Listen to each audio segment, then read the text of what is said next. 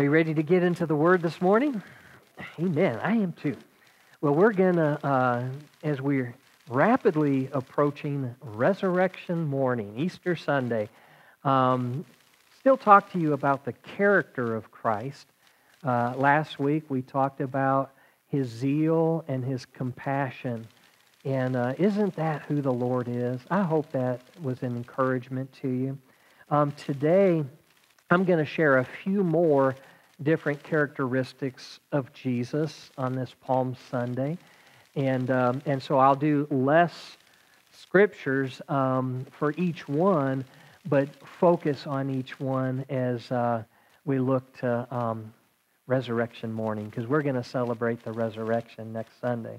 And so I want to begin with the most important that we all know, and it's why I didn't do it last week, but the fact that Jesus is a loving Savior, He's our loving God. The Scripture tells us God is love, and Jesus is God. John chapter 1 tells us that Jesus is the Word, and the Word is God, and so He is love. He doesn't have love. God doesn't have love. God is love. You know, the love that we have in our own hearts comes from God. And it's because He's in us. His love is shed abroad in our hearts. And He can love people through us in a way when we can't love in our natural selves. Anybody ever have trouble loving somebody?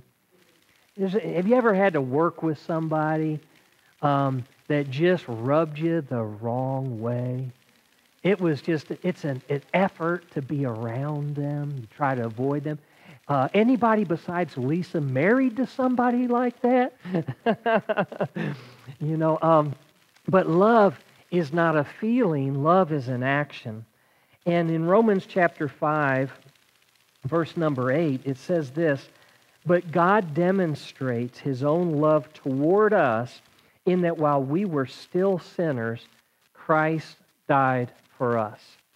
Now this is it's amazing how it speaks to this love of God, because God didn't love us when we were saved and when we started working on living in a way pleasing to Him as a result of that salvation. Of course, we know the salvation comes by grace through faith. There's no good works. There's no cleaning your act up, no getting good enough to get saved and be accepted by God. But we all know when we were born again, we wanted to please our Savior and begin to serve Him. We were created, as Ephesians tells us, for good works. Those follow our salvation. They are the fruit of our salvation. It's what a believer does. Just like when you marry somebody, you change your life. I used to go long distance. I used to be a long distance runner, and I used to love to run miles and miles every day. It was a time of fellowship with the Lord. I was in the Army, and while I was in there staying fit, I would do our PT, and we'd run the 3 miles we did in PT. But I led a group. We'd go early and run not with that group, but we would run at least 6 miles. And still be there for the later, which wasn't late, early formation still happened, but we'd gather back together after we went and showered and everything. But we would do that, and then I would go home and before I got married, I'd run, but when I was in the Army, I'd do that ahead because I was busy in the daytime. But I gave up my evening runs. I'd run 8 miles in the evening and just prayer time, fellowship with the Lord. When I was in high school, I'd run 8 miles in the morning before school, do a few miles, 3 to 5 miles in cross-country practice, go home, and in the evening I'd run 8 more miles at least, and that was just something I used to enjoy doing. And it was a time after I got saved where it was prayer as well as that. But when I got married, it's like I can't go running and spending all this time. So I quit running, in the evenings, and I got out of the Army. I didn't do that anymore because my priority is now for my wife, and then for our daughter who came, and the next child, and so we get that. We are demonstrating our love, manifesting our love in some of the things that we do. We begin to put them first and not do things we used to do. That's just one example. We go home from work, not out, to go out and have a meal and hang out with your friends, whatever it is, like you could do when you were single. It changes. And we see that manifested in the Lord, but He did it when we were still sinners. Nothing we did deserved the love of God. He loved us before our sin was washed away. That's amazing. But it reminds us of the fact that we should love others while they're in their sin. He's our role model. He loved us while we were in sin enough to even die for us. That's what Palm Sunday, going into the Passion weekend next week, is all about.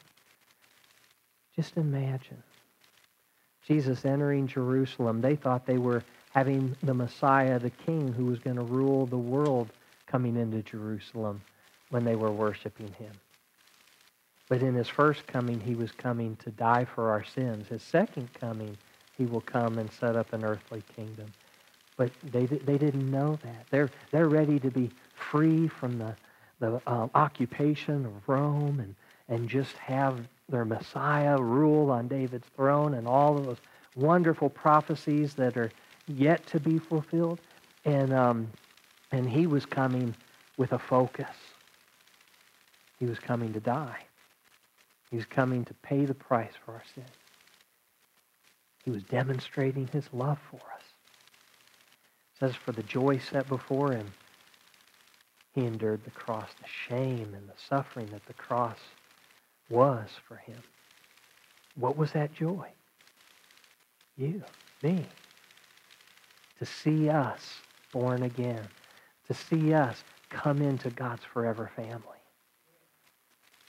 That was what enabled Him to do that.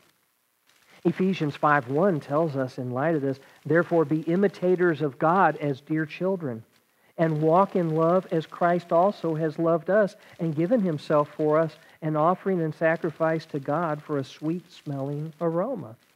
So just like Jesus walked in love, we're to walk in love. We're to love God and to love others. These are the two great commandments. It's what our whole life should be based on. And you see Jesus showing love. He was love personified, so it doesn't say Jesus loved them so much, but we all know Jesus loves us just by reading the Gospels, and everything He did was love manifested, wasn't it? So we sing, the kids sing, Jesus loves me, this I know. For the Bible tells me so. But you don't find a lot of scriptures where it says Jesus loves, Jesus loves us. It says God loves us and He is God, but you don't get Jesus in that. But here's one, Mark 10:21. It says, then Jesus, looking at him, loved him. Who is He talking to? The rich young ruler. Someone who is in his sin. He's religious, but he's not right with God. There's something in the way. And Jesus looking at him, loved him and said, after He talked about, doing the commandments and all of that, I go to church, I read my Bible, I pray, I give, I do all these things. And Jesus says, that's great. But here's what Jesus said. One thing you lack. Go your way, sell whatever you have, and give to the poor, and you will have treasure in heaven. And come, take up the cross, and follow me. Now, this is such a profound thing that Jesus is saying to him, because He sees that that riches have the young ruler. It wasn't just that the young ruler had riches, but riches had him. They had his heart. And so Jesus says, get rid of it all. It's an obstacle for you. Sell it, give it to the poor, and you'll have treasure in heaven. And then he says something profound. Why is it profound? We don't think about it sometimes when we read this. But he said, take up your cross and follow me. Jesus hasn't died on the cross. They don't even understand that he's going to die, let alone on the cross and all of that. He's predicted it. The Scriptures predicted it, even in the Old Covenant. But nobody's got a clue. And yet he tells him, take up your cross. Take up the cross. Follow me. Jesus is speaking prophetically, but he's speaking that live a life of sacrifice. But it's amazing because nobody had died on the... It'd be like us saying, I always, say it like this. If Jesus was living today, he might say, take up the gas chamber and follow me. The cross, crucifixion, was the Roman form of execution. That it was so brutal that Rome itself later outlawed it because of how cruel and brutal it was. But it was their means of execution. You could say the gallows. Take up your noose and follow me, or take up the gallows and follow me. People would be like, what? What are you talking about? See, because there was nothing pleasant, nothing positive, nothing hopeful about the cross. That was an emblem of suffering and shame, like what we sang about this morning. But see, his whole life was focused towards that goal. And he reminds us that we're to love like he loved in a very sacrificial way. So Jesus was loving. And if we want to be like Jesus, if we truly have Jesus in us, we are going to be loving too. Not just loving who it's easy to love. Jesus talked about it. He says, it's easy. The world loves people who love them. But I'm calling you to love your enemies. Bless people who persecute you, despitefully use you. That's what we're to do. That's the God kind of love. That's Jesus. And if we have him in us, we need to allow that to go forth. And I'm spending a little time on this one just because it is love God, love others. It's everything. Do this, everything else is going to fall into place. But I've always given this example. Love is an action. It's not a feeling. I just can't love them. You're right. In the natural, in your own ability,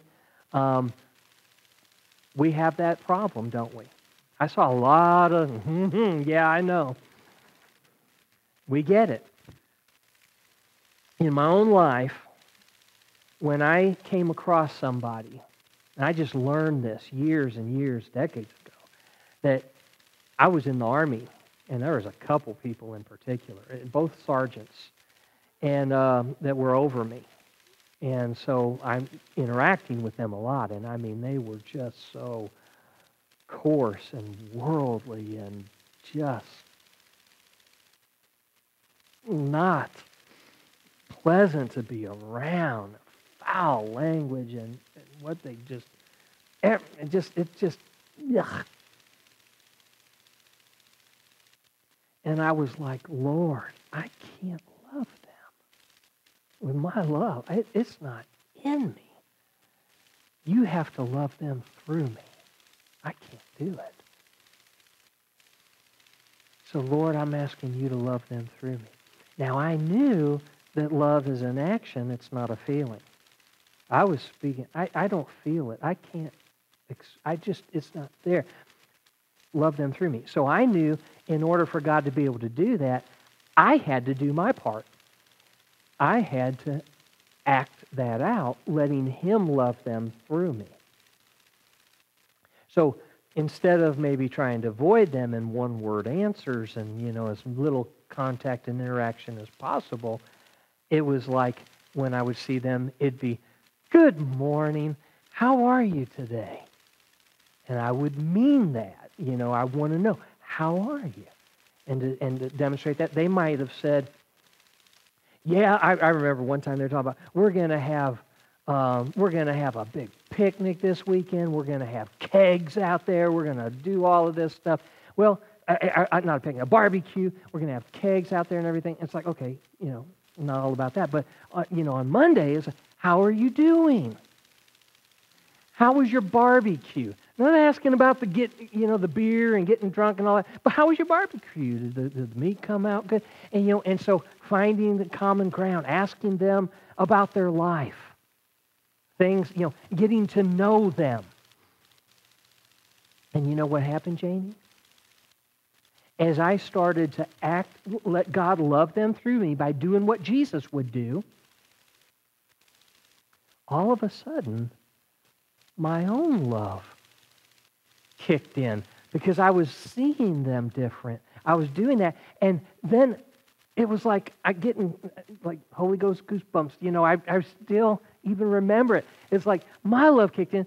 And all of a sudden I see their value and that they're not awful people. And both of these really major, examples in my own life, this is how early, because I went in the Army at 17. I got saved at 16. They became my friends. I really liked them. It was letting God love them through me, but I had to act that out. I hope that helps you. I hope, it's like if you have that person, just say, Lord, I don't have it, but I have you in me. You love them through me. But you got to do your works. You got to do your acts. It's just like, you got praise in you, but you got to open your mouth and praise the Lord. We're supposed to praise the Lord. We're supposed to rejoice before the Lord. But we have to yield to that. We have to do our part. And so anyway, that's the loving nature of Jesus. It's who he is. Not just something that he has. Oh, so-and-so is such a loving person. He is love. And so we have that capacity within us. And then the other major thing, obviously, as we're approaching Good Friday, just 5 days away, Jesus is forgiving. It's the characteristics of Jesus. He forgives. And man, I could put all these scriptures together, but I can't. But let me read this. In Luke 23, verse 33 through 34, it says, "And when they had come to the place called Calvary, they crucified him and the criminals, one on the right hand and the other on the left. And then Jesus said, 'Father, forgive them, for they do not know what they do.' And they divided his garments and cast lots." From the cross, an emblem of suffering and shame. Criminals went to the cross. The lowest of society. And he was hung on the cross between two criminals. He died for sinners, between sinners, with sinners. He had been brutalized. Not just shedding his blood, but they shamed him. They tortured him. The suffering that Jesus experienced was beyond what the normal, as horrible as crucifixion is.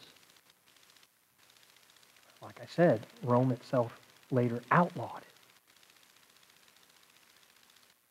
But he was scourged prior to crucifixion.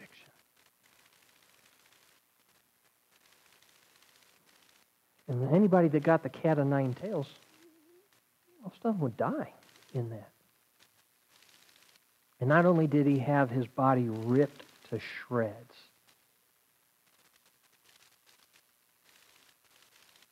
but they put the crossbeam and had him carry his cross all the way from where he was tortured up to Calvary's Hill.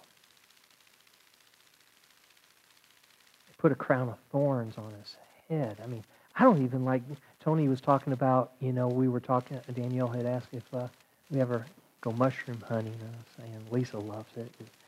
And she was saying, yeah, because I said, we don't know anywhere you go here. And she said, well, they have them at Galloway. And Tony had mentioned, they do, but you got to go through all those thorn bushes to get to it, rose bushes and different thorn bushes, and it's just not worth it there. There's better places to go. And how many of you know? I mean, it hurts just to get stuck by a little thorn bush. I get hurt mowing the lawn. There's some thorn bushes, some of them along this fence line that's growing through and over the side. And once in a while, I'm not, I'll just be bleeding, and it's like, ouch. But this isn't the kind of thorns that Jesus experienced. They were those old Judean thorns, long thorns, and they wrapped us around. And not only did they do that, then they took a staff, a pole, and struck him on the head and hammered it down into his scalp. He suffered. The shame, the spitting on him, the punching him in the face. Can you imagine a whole company of soldiers punching you? Whether it was an open hand or a closed fist, you get a company. I mean, and I don't know how it was in the Roman army, but in the U.S. Army, we had a squad within a platoon, and the squad might be 7 to 10 people, and you have 4 squads in a platoon, so about 40 people, and you'd have 4 platoons in a company. That'd be 120 people. I don't care if you even getting slapped. They're soldiers. They're not giving them, this light thing. They're giving them a Will Smith slap. Almost knocking you down just with one in a whole company, however many that actually was. They pulled his beard out in hand, That would hurt. It would pull and make your face raw and bleeding. This is what Jesus was experiencing, and yet he looks down at the very people who are still mocking him, still despising him, and he says, Father, forgive them. They don't know what they're doing. They're blind in their sin. They're blind. They don't know that they are executing God. Jesus knew it was the plan of God. It didn't take away the pain. Do you know that in that crucifixion, that when they offered him the wine mixed with myrrh, that was to sedate people, and a sponge, they could soak that, not just to wet their dry mouth, but it would be, to relieve some of the pain. And remember when it says that he takes it and spit it out and wouldn't take it? So he could endure 100%. He had to pay the full price. He had to experience it completely. No numbing it, no nothing. He suffered and died for us. And in that suffering, he says, forgive them. If he could do that for us while we were in our sin, for the very people who did that to him, we need to be forgiving other people. Amen? He's our model. And so we need to live that way. So in Colossians 3:13, it says, bearing with one another and forgiving one another. If anyone has a complaint against another, even as Christ forgave you, so you also should do. I recommend it. No, you must do. But again, we have Jesus on the inside. He's working on the outside. Lord, help me. I don't feel forgiving to them, but you forgive. Forgiveness is not a feeling, just like love is not a feeling. It's an action. Why are you saying that, Pastor? I know that love and forgiveness, those are feelings. You feel, I don't feel the grudge anymore. I forgive. That's not what forgiveness is. Forgiveness is legally separating the wrongdoing from the wrongdoer. I believe the Greek word is aphieme, and it's the same word translated put away in the King James, or divorce. Did you know that forgiveness and divorce are the same word in the Greek? You translate it into English based on the context of it. And what does it mean? What is to divorce? That's why in Old King James they say put away. You're putting them away. You're separating from that person you're married to. And aphieme means to legally separate and end forever that relationship. But that same word is forgive. And so it means to send away, to cast away, to put off that wrongdoing from the wrongdoer. You're legally and forever divorcing that from them. So there's no holding it against them anymore. If I forgive you, I release you from that. I will never mention it again. I will never bring it up to you again. I won't meditate on that again. It's done. I separate that from you. And that's forgiveness. That's an action. And the feeling, just like I was describing how my love would kick in, the feeling of forgiveness that we associate with forgiveness can kick in when we're letting God's love and God's forgiveness to operate in our life. That can even come to where you can even have those negative feelings go away. But it'll follow the action of doing what God has called you to do. This radically changes the lives of believers who don't realize these things and live their life by saying things like, yeah, but you just don't know what they did to me. I can't love them. You just don't know what they did to me. I could never forgive them. We did a whole lot worse cumulatively than anything anybody has ever done. Jesus forgave all of that. So if He can do that and tells us that we're to do it also, we have no excuse. There is no, but you don't understand. And the attitude, it's not directed that way because they'll say it to you when you say, you got to forgive. You don't understand. They're really just saying to God, you don't understand. And Jesus said, if you don't forgive, you won't be forgiven. It's a part of it. If you accept in me, then I'm forgiveness. I forgave. You need to forgive also. And so we have to act on that. How do you know it's not a feeling is another example of how I say this. God tells us, how many can agree, even though you don't like it? Are these some of the things for some time, once in a while, you just wish it wasn't in there? It'd make life a lot easier, wouldn't it? Thank you for the honest answers, because we know it really is true, whether we want to just like, yeah, amen, that's, I don't want to be known as an unloving, unforgiving person. We all have those people in our lives. They've come through our life. Maybe it's just one or two. Maybe it's 1 or 200. Just depends on your outlook in life. A lot of times, 1 or 2,000. Everybody! It's like the old guy who, his wife was a practical joker, and when he was napping one day, she put some Limburger cheese in his thick mustache, and he woke up from his nap and says, honey, calls his wife in there and says, this room smells. He walks out of the bedroom into the living room. He's like, honey, the living room smells too. Goes into the kitchen to get out of the smell. Says, the kitchen smells too. It's like, I got to get out of here. Opens the door, goes outside. He says, honey, the whole world smells. It stinks. That's the way some of us are. But we're called to do this.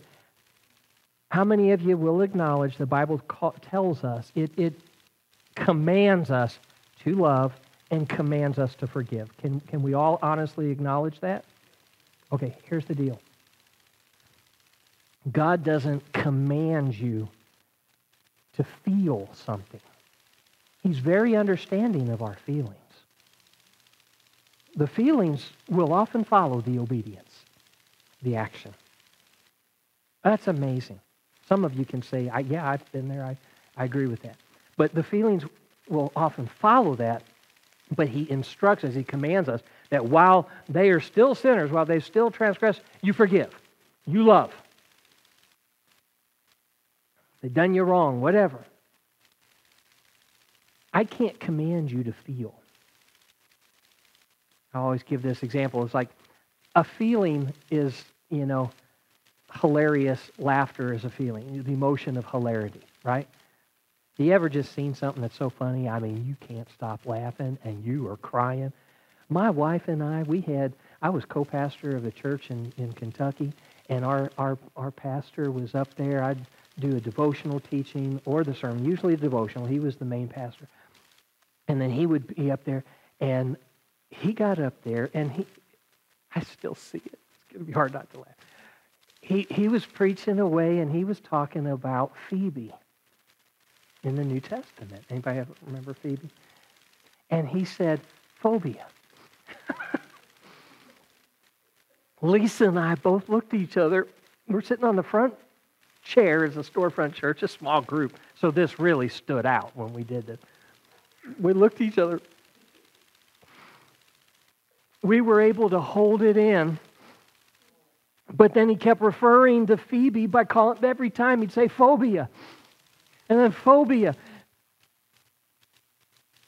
When we looked at each other at one point after like the third time, we just started cracking up laughing and couldn't stop. And every time we'd look back at each other, we do it. And he's just, cheeks are red. He's like, what? He's got this smile. He's just bewildered. What's going on? I mean, we were just cracking up laughing. It was just hilarious. Couldn't hold it in. Have you ever laughed so hard at something? Even something stupid. But there's something that happens. That's a feeling. I can't command you. Right now, I want you to feel hilarious laughter. Experience it right now. I can't order that. Something triggers the emotion. I can't just say suddenly, Levi, I want you to experience extreme sorrow. And he's just going to just all of a sudden be overcome and just start sobbing back there. I can't command it. Because it's a feeling. Feelings have no morality. It's just part of us. It doesn't happen. But he commands us to love. He commands us to forgive. So it can't be a feeling, can it? It's an action. Feelings get attached to those actions, but they follow. But we're commanded to just do what it says to do, whether you feel it or not. That can help a lot of marriages. You'll love whether you feel it or not sometimes. Anybody ever have those ups and downs? I'm holding my head down. Because some people go, this morning at the McDonald's drive-thru. Anybody ever have... See, the next one Jesus demonstrates in his characteristics is self-control. I like to say I need self-control when I go to the drive-thru. It's like, okay, what's everybody want? We all know the menu at McDonald's, right? We all know the menu at Steak and Shake, Wendy's, or wherever. We know the menu, right? Especially McDonald's. But you go through the drive-thru, and when you're the driver, I don't know about you, but when you got 5, 6 cars behind you, it's like, tell me what you want so I can order it right now. I'm saying it as we're in the line. And I need a minute. Let me read the menu. Why? So I get up there. Can I have a minute, please? And they read the menu.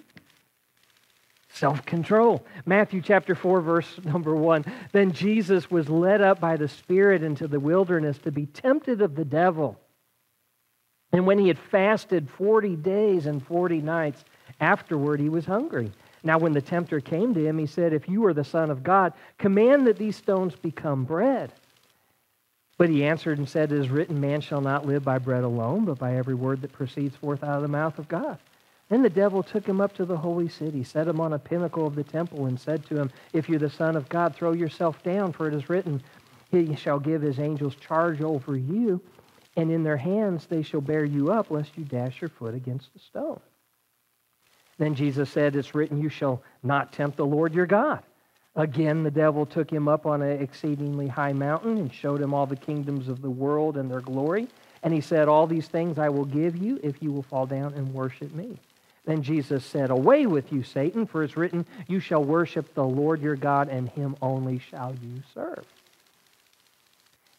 He's led into the wilderness before his public ministry. This is his preparation, part of his preparation in his life. He goes into the wilderness and he fasts for 40 days.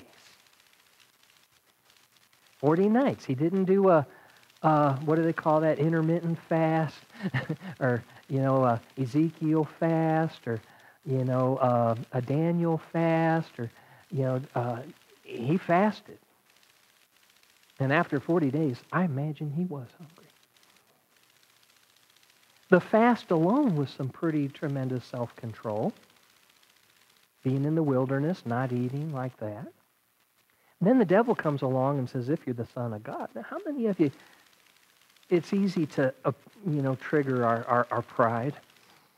We want to do something. If you're the Son of God, command these stones to be made bread. How many of you know Jesus, he's Jesus. He can do that. But he says, no, it is written.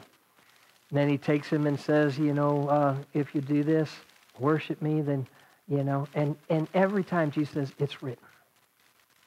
He exercises self-control.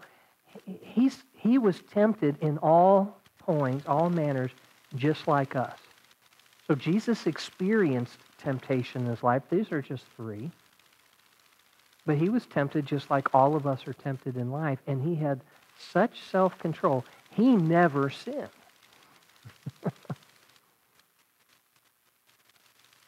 And so we see that in Jesus. He controlled his desires and he submitted them to the Lord's will. He's our role model. We're not going to be able to live that sinless life to the degree that he did with never sinning. Why he had to die for us. Because once we sin, the wages of sin is death, spiritual death. That's it. You're cut off. Everything about that temptation was, choose me. He even says, worship me. I'll give you all the kingdoms and everything else because, everybody's looking to that. Worship me. And he's like, nope. I submit to God, and you only worship the Lord. But it was all about worship me. It was all about choose me, the God of this world, as your God instead of God. That's what it is for humanity, and he resisted that every time, every day, whenever temptation came his way. He had desire for food just like we have desire for food. He had desire for, he had temptations to appeal, but he would go out of his way to not. How many times did he say, don't tell anybody? Now there were times, you got to have the balance of Scripture. There were times he said, go and tell the good things the Lord's done for you. But there were times where he's doing some ministry and it's not about the show and look at me and let everybody admire me because of me, what I'm doing. He would say, don't tell anybody, so that it wouldn't cause people to wrong him, because he wanted to continue to preach and teach and do some ministry there and not have that take over. It wasn't about him. It was about submitting his life to the will of the Father. That's Jesus. And he's our role model, so we should be exercising self-control in our life, learning to take a moment, take a breath, think about, would this please God? Again, I've always talked about the bracelets turned into just a fad, but the concept of what would Jesus do is a positive thing that we could do and exercise some self-control. And coming from that, the self-control is, and living separated, makes him holy. And so it's different, and so I bring this out. Jesus was holy. He was holy. And the word holy just means dedicated or consecrated to God. Okay? We're called to be holy as well. 1 Peter 1, 15 through 16 says, but as he who called you is holy, you also be holy in all your conduct, because it is written, be holy for I am holy. In all your conduct, not just when you go to church and you put on the church face and the church talk, or when you're around others, we're to be separated, consecrated. We're to live this out. True character, we're talking about the character of Jesus. Character, I heard one time described as this. Character is what you do when no one else is looking. It's doing the right thing even though nobody else sees it. That's really character. That you do the right thing all the time, not just for the show. Okay? And so we're to be holy all the time. Every day. Think about it. What would that mean to us if we just pause and say, would Jesus be pleased with that? I'll tell you as I wrap this sermon up, for today we have to do communion. Let me say to you, one way to do it for me, I used to think about some things, when temptation comes and stuff. It's like, would I want Jesus, there's different ways you could do it. Would I want Jesus in here with me while I'm doing this? Nobody's around. You watch a movie you wouldn't normally watch. I was listening to a podcast. Somebody talked about that. And, I thought, that can be a temptation for people. To just turn on something you wouldn't watch if your family was in there. But think of it like this. Would I want to be sitting here watching this with Jesus in here? Can I imagine him doing that? Can I imagine him doing that? Can I imagine him being in here while I'm doing that? And he is. He's God. He's everywhere. Yeah. But think about that. And I used to sometimes think, would I want the rapture to happen? Can you imagine, being, in the middle of committing some major sin and the rapture occurs? None of us would want to be in that situation. And that can motivate you to say, rapture can happen at any moment. Imagine adultery. Remember the woman caught in adultery and the shame was exposed, although they didn't bring the guy, which was supposed to be brought too. That was unfair. But can you imagine being caught in the very act of that? In the rapture? It might make you change your mind about doing that. And for all the people, it's like, I can't, but you don't understand what they did. Same thing, as a pastor, you go, but I don't know what happened. I don't know how that... Right. Think about the steps that it takes to get to that point. We were at the bar. What were you doing in the bar in the first place? And then we started flirting, and just got alone. Why were you alone with her in the first place? There's so many steps before you... I just found myself. Don't know what happened. Oh, yeah, you do. So let's be like Jesus. Think about it. Use whatever motivation you have. As a youth pastor for years, I had Pastor Ray's famous dating tips and all these things. And the first one was never, don't date till you're ready for marriage was number one. Dating is to select a spouse. Now, some people say, yeah, I can learn from it. I get it. But move it closer to when you're ready to marry. What's the point of it otherwise? Youth don't like hearing that from me a whole lot, but I taught it throughout all the years of youth ministry. That's the number one tip. It's the best one because it's like an on-ramp. How many of you know we only have so much willpower in our flesh? You get on the on-ramp, there's an off-ramp, if you understand what I'm saying. You get on the on-ramp when you're 12 years old, you're 13 years old. Are you going to make it till you're 21 when you get out of college or something? Then get married? No. Then you need to get that on-ramp as close to the off-ramp as possible. But if you're going to date, you're going to not be smart and listen to dating tip number 1. Never, ever, ever, never, never, ever, without any exception, never, ever, never, never, never, ever, ever, ever, ever, never, single date. Ever! That'll keep you from doing things you shouldn't be doing just there. At minimum, double date. Date amongst friends. Because it's really a friendship. Then be amongst friends. Don't single date and put yourself in a place of temptation. And if you are rebellious and don't listen to the first 2 tips, and you single date, you put an 8x10 picture of Jesus or an 8x10 picture of your mom on the dashboard of your car, you get the family Bible, you know, the one on the coffee table we used to have, the big family Bible, and you put that on the dashboard of the car. Try to help you. And so I have my fun with these tips. We never had a girl that was actively attending our youth ministry ever become pregnant. 11 years in Illinois. National average, statistically, that would happen the same percentage as the world. Because they weren't preaching Pastor Ray's famous dating tips. And having a very active ministry with those teens to keep them engaged.